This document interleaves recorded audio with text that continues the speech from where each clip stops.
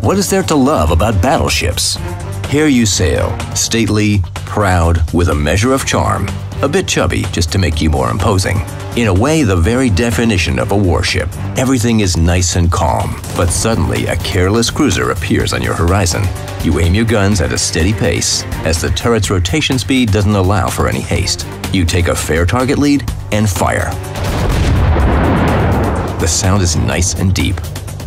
Now you can take a look at the map and assess the situation. Your shells have a long way to travel anyway. Then, all of a sudden, you get the enemy cruiser destroyed message. One shot. And still you have plenty of time left. You can sail around and enjoy the naval scenery.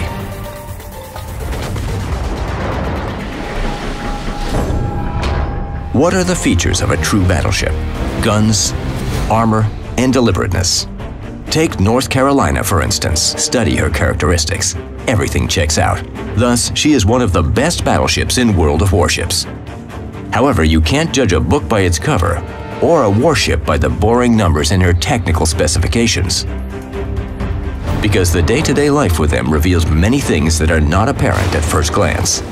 One of the best? If that's true, where do all these stories about crushing defeats and one Kutuzov destroying 2 Carolinas come from? It's all about sensible use. Of course, if you don't have a choice, you can crack nuts with a sledgehammer. But it doesn't guarantee good results, even in skillful hands. You need to figure it out. Take the primary guns, for example, the main tool for causing devastating single shots. A caliber of 406 millimeters, excellent armor penetration, a range of 23.3 kilometers. AP shells inflict more damage than their Japanese counterparts.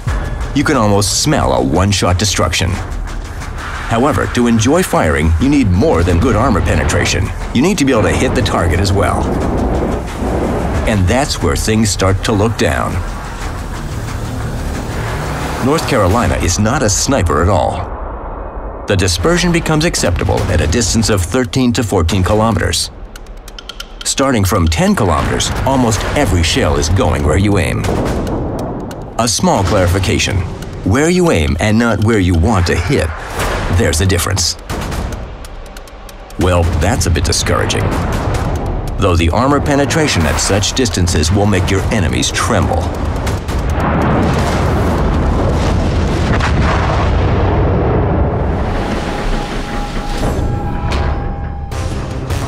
Let's talk armor. The armor belt is 305 millimeters thick. The citadel beams are 282 millimeters thick. The armor on primary guns, barbettes, and turrets is 406 millimeters thick. AP shells from cruisers up to Tier 9 will only leave scratches on your hull and pierce through the superstructure. These are the same tier battleships that are a pain in the neck. The Citadel's armor is located at a right angle and is easily penetrated by all battleships that you encounter. If you try to put your hull at an angle, you'll be exposing your large cheekbones. The only position you can assume to make all this armor work is to turn your bow to the enemy. And that's when you understand what true armor is. The soothing sound of ricochets helps you achieve enlightenment and understand the nature of serenity of battleship lovers. Of course, the aft turret becomes absolutely useless, but a truly enlightened person won't be bothered by such trifles. However, the enemy is wiser nowadays and will quickly switch to high explosive shells. And you need to be prepared, because North Carolina, like every good tool, needs to be fine-tuned in order to uncover its full potential. Use commander skills and upgrades to improve the ship's survivability first of all. Install main armament and both damage control system upgrades. The commander needs to be prepared for an HE hail as well. Learn basics of survivability, fire prevention, and high alert skills. Superintendent will add another repair party. And to crown this great fireproof cake with a nice cherry, we recommend adding signals India Yankee, India Delta, and Juliet Yankee Bisotu.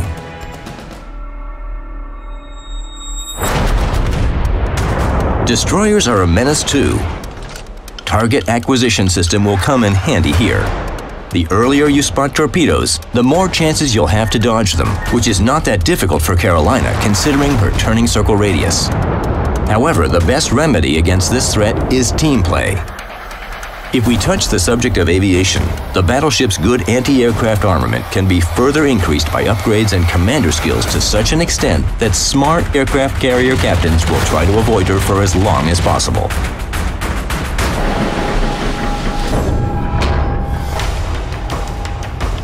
As a result, we have an excellent first-line ship, capable of attracting the attention of half the opposing team, and at the same time, withstanding their hits and staying alive long enough. North Carolina is a true battleship. She's formidable at both defense and offense, powerful, impenetrable if you turn your bow to the enemy fire, and deliberate. She is ready for a long life full of single-shot sinkers. The main thing is to approach the enemy at a distance that allows you to fire accurately and start having real battleship fun. Burn, extinguish fire, repair, restore. Do all these habitual actions that keep you sailing and absorb the damage provided by your caring adversaries. And you shouldn't be shy about responding in kind, captains.